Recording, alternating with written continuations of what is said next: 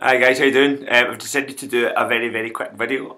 It's 2 points I want to raise on squats and stuff like deadlifts.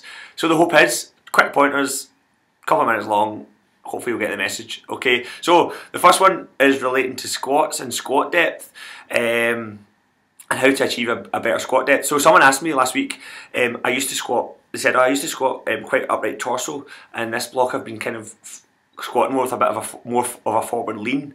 And their question was which one's correct. So there is no correct way of doing it, so it will depend on you basically. So generally speaking, it's very generally, but usually shorter people find that they can squat a bit easier and a bit lower with a more upright torso, and generally speaking, really tall people or people with really long femurs tend to need to take a much more of a lean, like a lean into their squat to allow them to get more depth.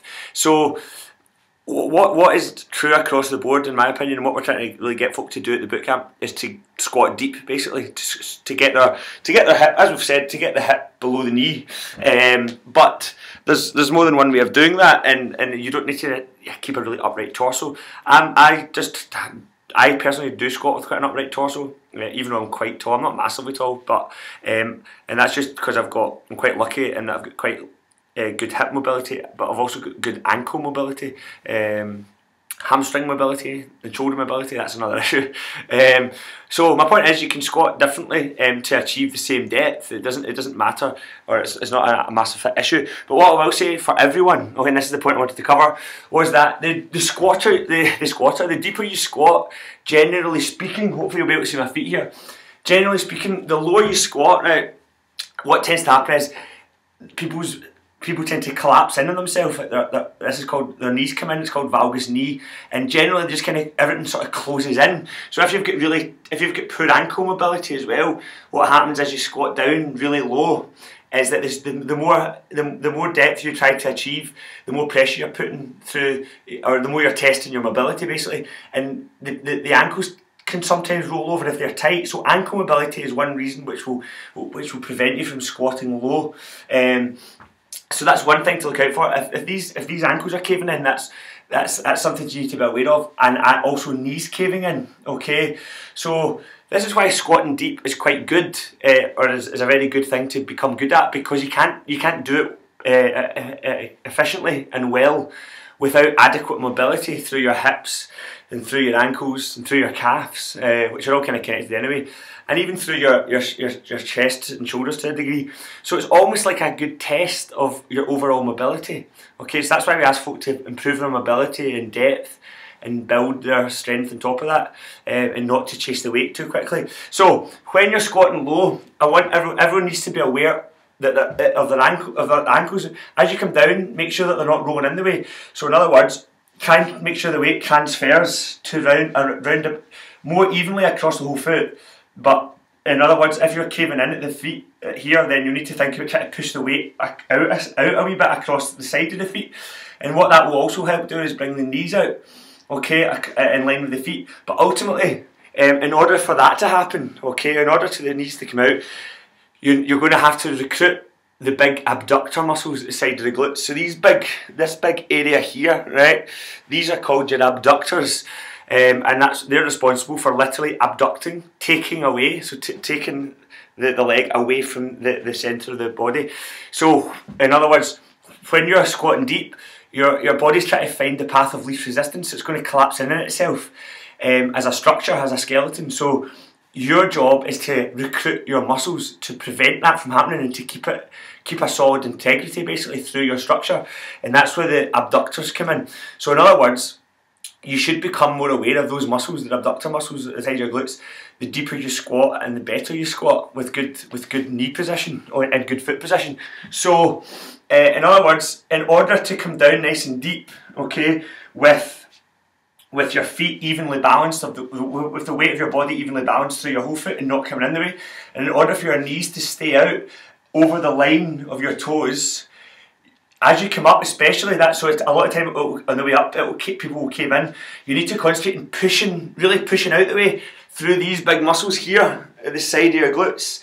Okay, so next time you squat, I want you to really think about that.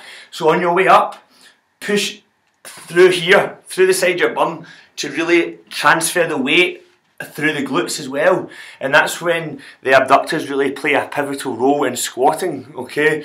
When the range of motion is really deep and you're trying to keep the integrity of the muscle. So when it comes to glute work, yeah, isolating these muscles can help, and then it should manifest itself as well within the squat, and eventually just doing really quality deep squats with good form will really work those abductor muscles as well as other parts of the leg.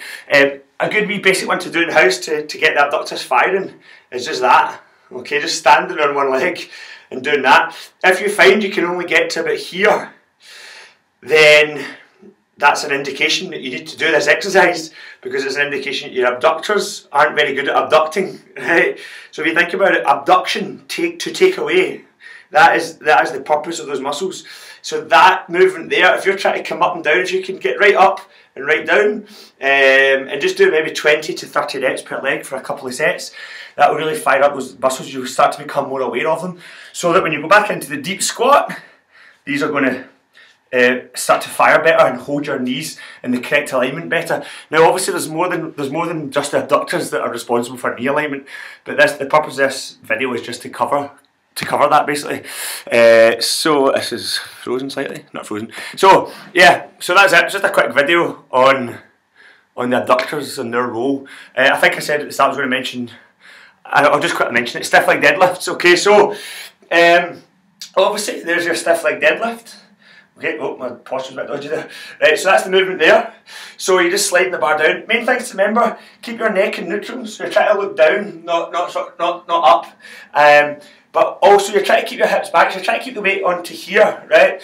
But that sometimes if you're doing that too much, what will happen is you'll end up leaning back and your toes actually almost come off the floor. I've noticed that a few times. So don't get me wrong, it's quite useful to encourage folk to push through their heels and midfoot a bit better by asking them to curl their toes up, right? But at the same time, if you ask them to do that too much, they end up leaning back and then they transfer too much of the weight through the lower back. So what I would suggest you do the next time you're trying these, if you feel you're not really necessarily feeling it that much in your hamstrings, or you feel it's slightly hurt in your lower back, what I would suggest you do is get into the position you get into and then slightly just sway forward like that.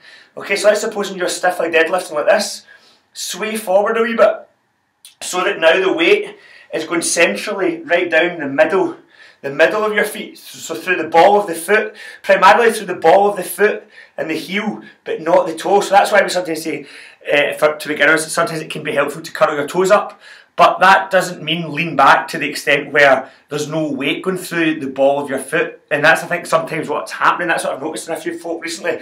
They're leaning back too far.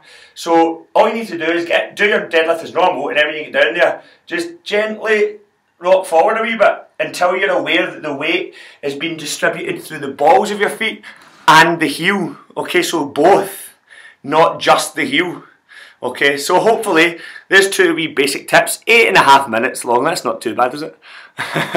Not for me anyway. Right.